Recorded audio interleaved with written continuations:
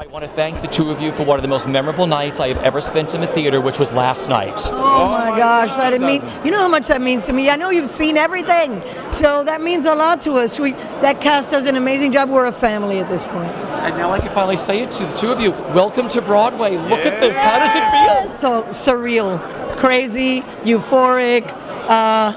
So proud of those people, that cast, which is phenomenal. Every single one of them. Of course, Anna and Josh, that have they've worked so hard, and they're so observant, and they don't ever stop working. So we're blessed. And by the way, it's always good to see your smiling face all the way from the beginning. You always give us the support. So from thank you so much. Day you were here thank you so much.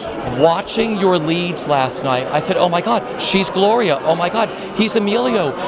It morphs into them. What is it like for you when you watch them? It's funny because other people notice more than me, because obviously I don't know what I look like or do, or the things, my mannerisms. But for my daughter and my sister to say to me, "Oh my God, it was like, it's you up there. Like, what happened?" She watches you.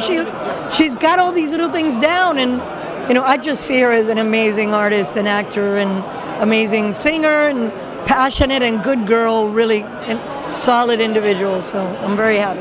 A great cast, and you know something, the Miami Sound Machine in the stage. So that you know, I think that what I love is real. The whole thing is real, and that's people. You know, I think people are looking for that, for real things, and I think they're going to get that in your feet.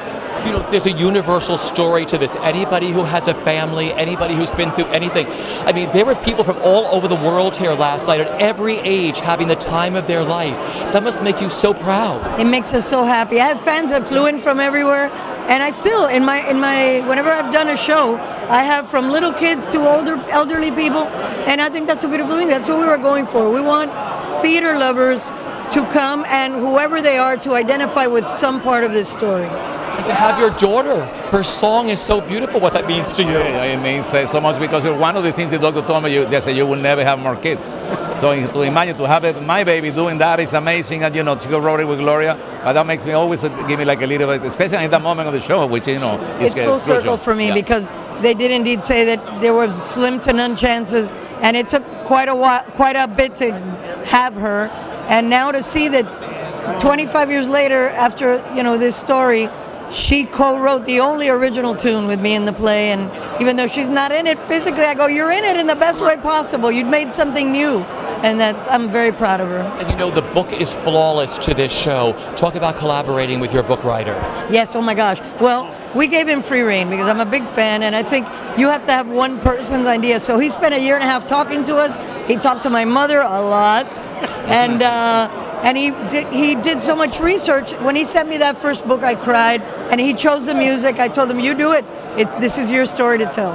So as you're standing here on the biggest red carpet on Broadway, it's your opening night. How do the two of you feel? My heart is beating out of my chest. I say, God bless America. That's the main thing. You know, we are living in a country that dreams come true, and that's what this show is all about.